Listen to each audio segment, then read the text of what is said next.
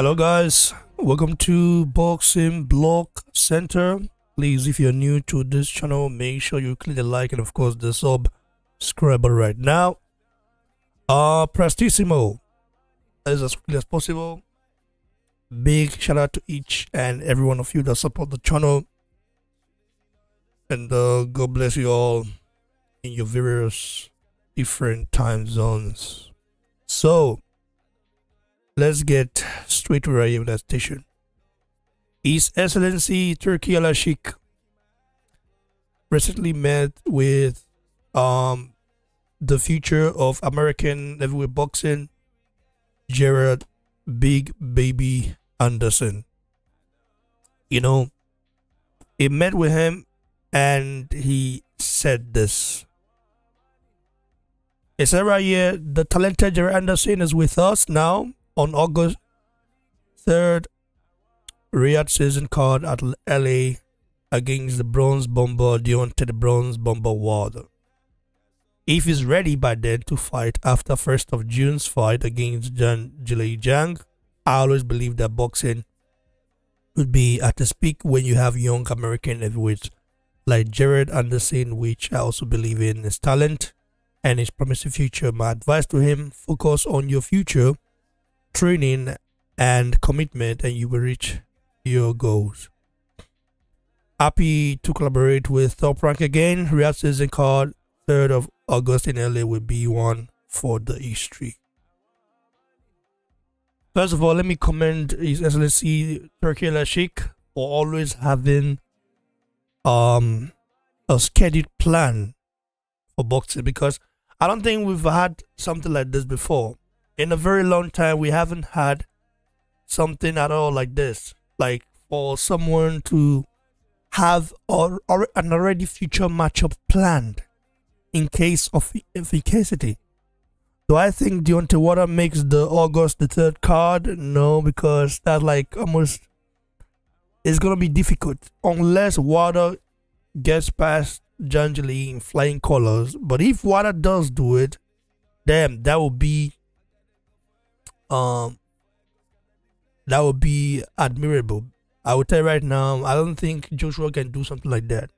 That's like going from a 50 fight, a tough fight after coming from a loss, and going to a Gerald Anderson fight. I don't think Gerald Anderson beats Wilder though. I think I've seen his fight against Charles Martin.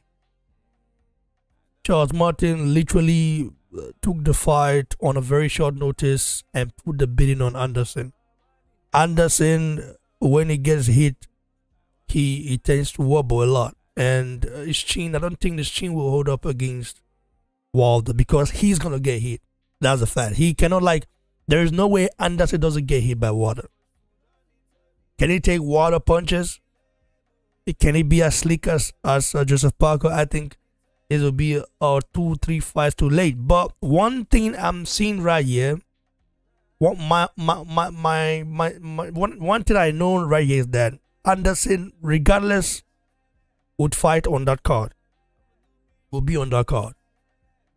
And right here, I'm having some sort of feelings towards it because I see Top Rank how they are putting Anderson out there as the future American boxing, heavyweight boxing and stuff like that. And I'm not seeing if Ajagba promoted like that. Ajagba should be meeting with His Excellency as well. I mean, we have a huge diaspora of Nigerians in Houston, in Texas. But I'm gonna make a separate video for that because I think Ajagba is not up there in age anymore, and he needs the big fight. We've seen Ajagba whenever he fights a very competitive fight. He does where his best comes out. But when he fights guys like Vianello, who are very tricky customers, you know, they tend to catch him off guard sometimes. But he still wins the fight, but they catch him off guard. Ajagba is a big time fighter. As a beast like that shouldn't be on a shelf or as a backup plan. So I believe that Anderson will fight on the card. I would love to see Ajagba on the card. I'd love to see Ajagba fight in Saudi, get the Saudi money, because His Excellency Turki alalshikh is very interested in boxing. And what a better, like, the best Nigerian boxer right now is a Jagba. I mean, Nigerian with Nigerian. I like Nigerian nationality. I mean, because Joshua is Nigerian, you know, but Joshua represents Britain. So I mean, the best Nigerian homebred fighter right now is Ajagba. Yeah, homebred fighter. But anyways, do I see this fight happening?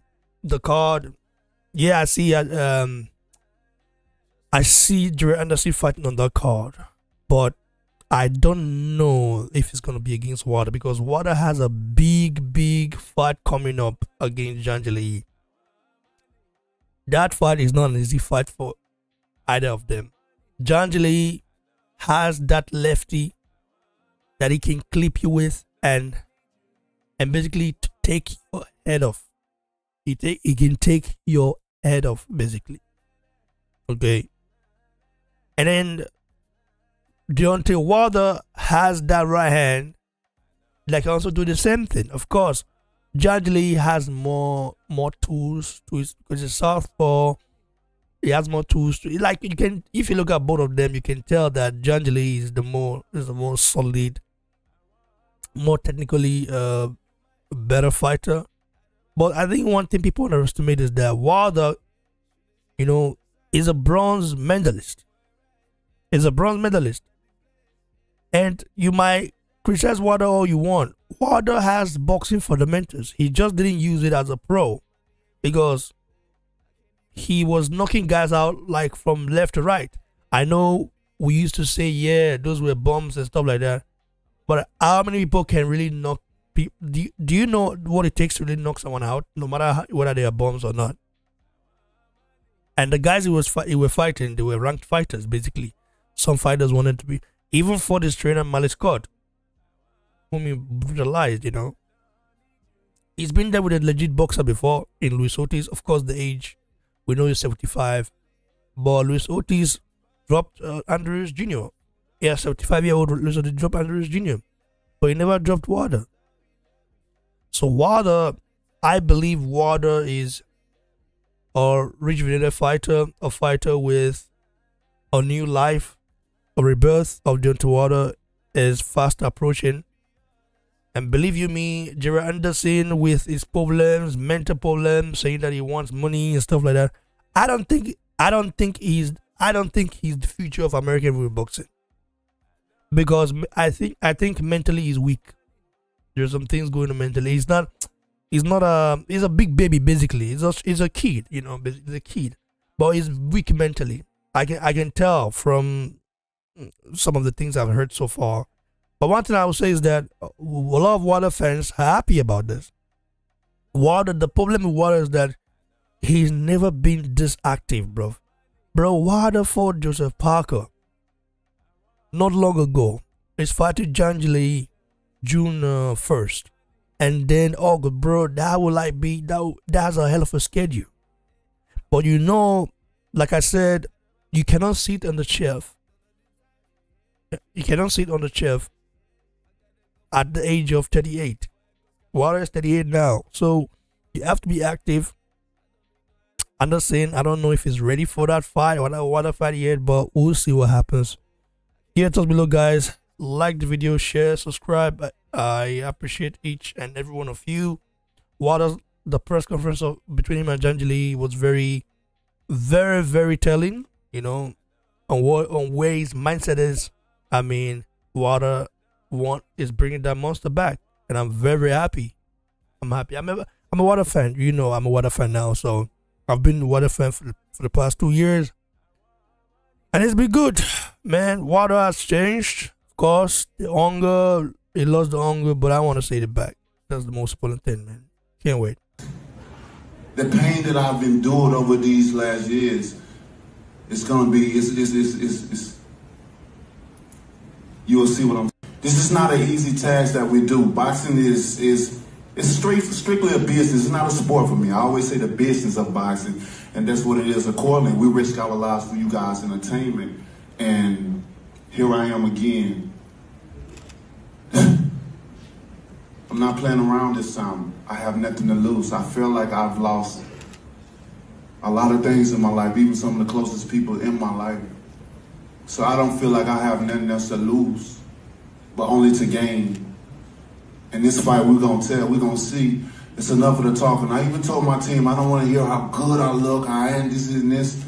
I'm not going to even be posting too much this time around because I mean business. I can feel the desire and the sensation in my heart again. That hunger, that monster, that beast is coming back.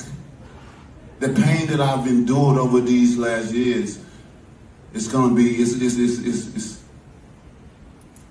you will see.